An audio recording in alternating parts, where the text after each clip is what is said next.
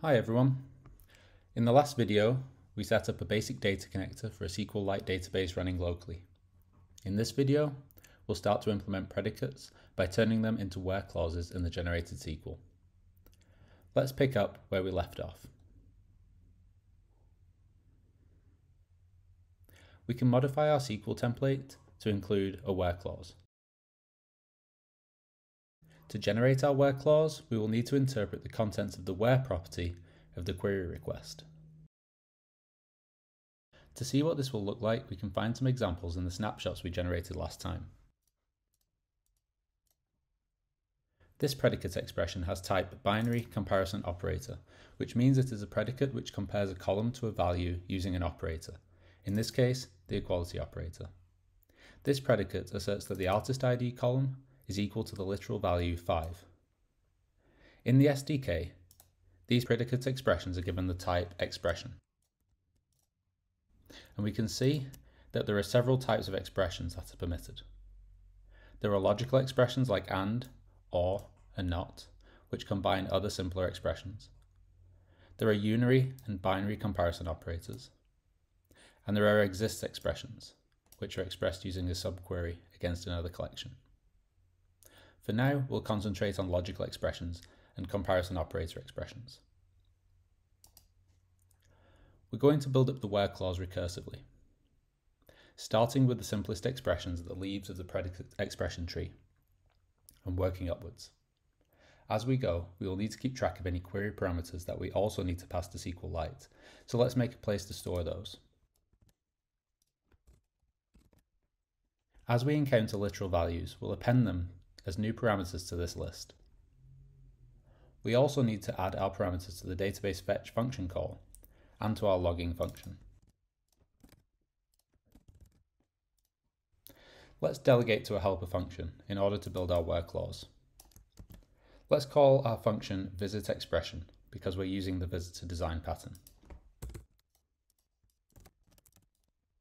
We'll handle each different type of expression by pattern matching on the type field of the current expression.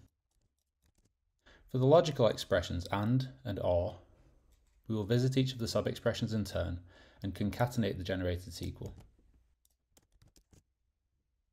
We need a helper function here, which visits an expression but always wraps the result in parentheses. This way, we don't generate SQL with the wrong operator precedence in cases where logical expressions are nested. Note that we also need to make a special case for 0 sub-expressions, or else we'll generate invalid SQL. We can complete the or and not cases similarly. For unary comparison operators, we can switch on expa.operator. Right now, the only option is the isNull operator. For binary comparison operator expressions, we can switch on expa.operator.type. We will only implement the equal operator because our schema doesn't advertise any custom binary operators yet. If we wanted to add another operator, like a greater than operator for numbers for example, we would do that here and also advertise that operator in the NDC schema response. Here we're using two helper functions.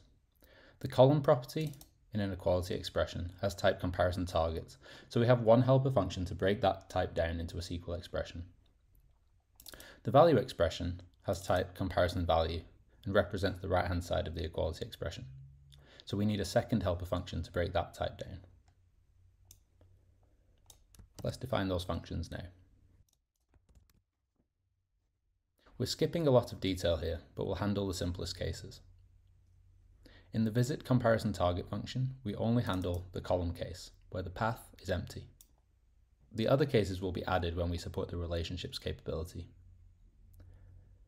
In the visit comparison value function, we only handle the scalar case, in which we push the value onto our parameter list.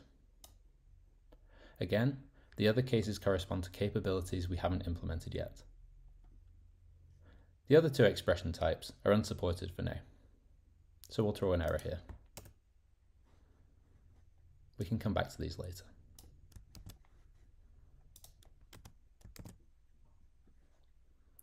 Now let's remove our old snapshots and rerun the test suite.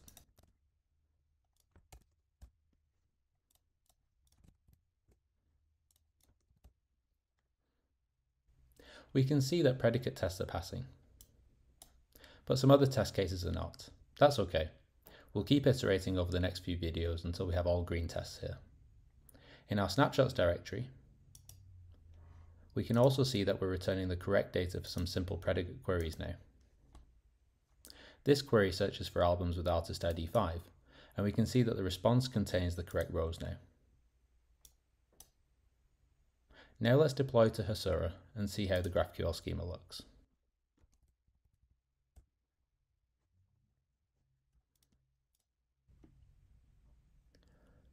Let's add a where clause to fetch the albums for artist ID 1.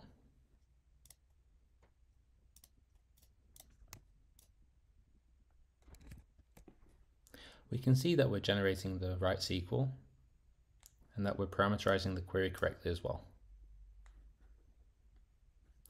Now let's try a query that uses a logical operator. We'll select albums for multiple artists at the same time using an OR expression.